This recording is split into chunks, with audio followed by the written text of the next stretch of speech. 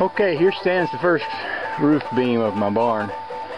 This is going to be the outside edge of it right here. And I'm going to put a corner post on this block running up to that.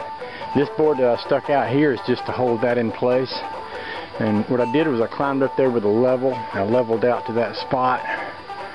I'm going to do the same thing on the other end. I'm going to put a 16-inch beam down the run there of that.